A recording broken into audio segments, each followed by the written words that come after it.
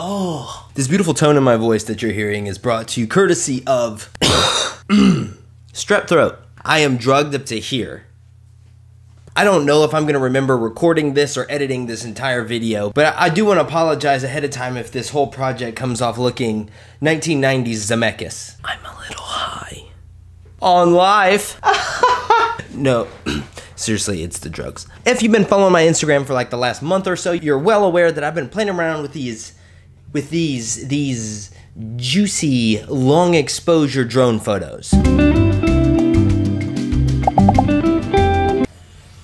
Cannot stop sweating. Now there's only 3 steps to taking really cool photos like this. You need a low shutter speed, ND filters, and patience.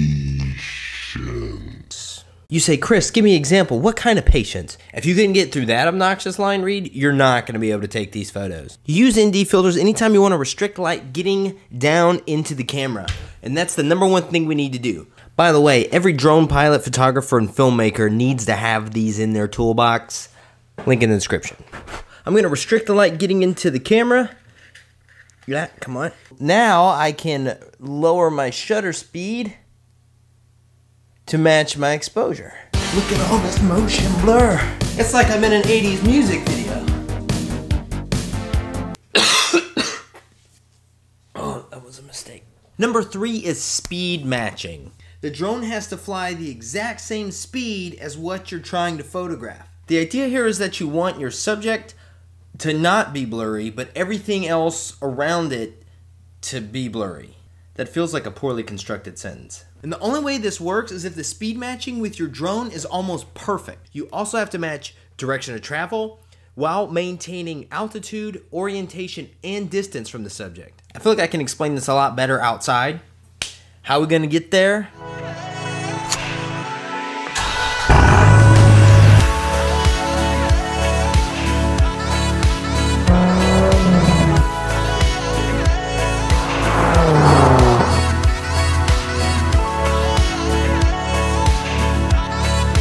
The way I'm doing this today, I don't recommend. All of my friends have jobs or children, so I've got no one to help me. I need to grow up. I'm gonna have to fly the drone and drive the car. So, car, drone, me. I have really generous friends, but they let me use their expensive cars. But they act like they've never seen my channel before.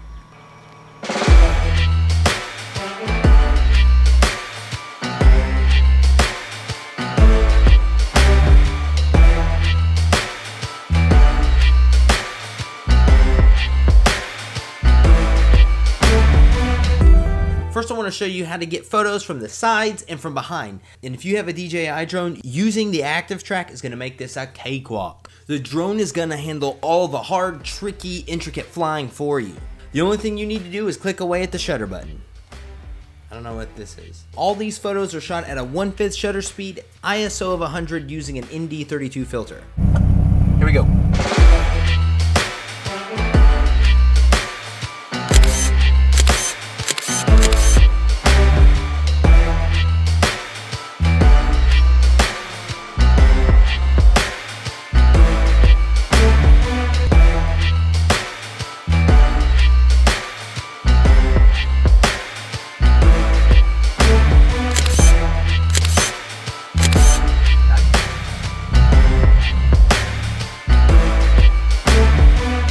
Now those 2 angles are fairly easy, but to get any successful photo from above or from the front, you're gonna have to work for it. Active track doesn't work looking straight down or flying backwards. And I like to fly like low to the ground and like as close as I can get to what I'm photographing safely. But to be able to do that, I disable all my sensors. And now without active track, all the flying is in your hands.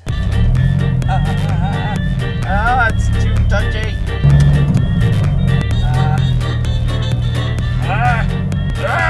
The mental gymnastics.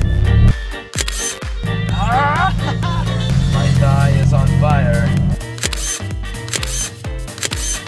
It's so hard. Oh my. Don't get intimidated. The results are totally worth the effort. If I can give you one piece of advice, go slow. I'm only driving 5 to 10 miles an hour and I'm getting awesome results. It's gonna take some work to get this right. Fighting the drone, trying to match that speed just perfectly long enough to take your picture. Don't give up.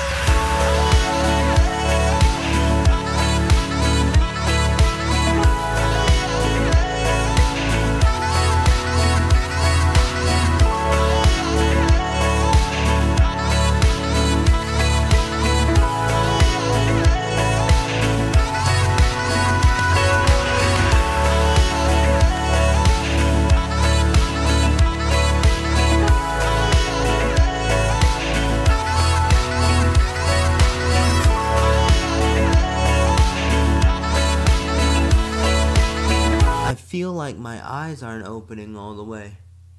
If you try this technique and you're having success, hit up my Instagram because I would love to see what you got. My ideas board is getting full. I got some really cool videos coming down the pipe. Don't forget to hit that subscribe button, hit that like button, leave a comment, and I'll see you around.